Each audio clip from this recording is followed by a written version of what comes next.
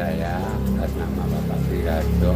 Saya sebagai orang tua, tujuan awal dari saya itu otomatis anak-anak supaya menjadi anak yang pinter, membawa nama orang tua, syukur-syukur membawa nama bangsa dan negara.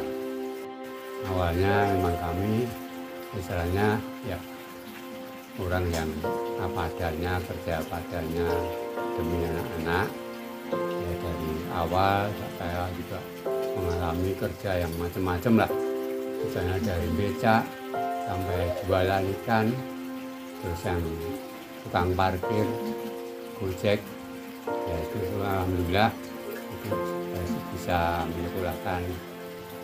Ya alhamdulillah saya itu punya semangat karena anak-anak sendiri punya prestasi, bisa menggambar, anak itu muncul sendiri istilahnya kemampuannya, keahliannya kan, biasanya mendorong anak mau ikut les ini ya usahakan pokoknya ibu sama saya jualan ya demi anak.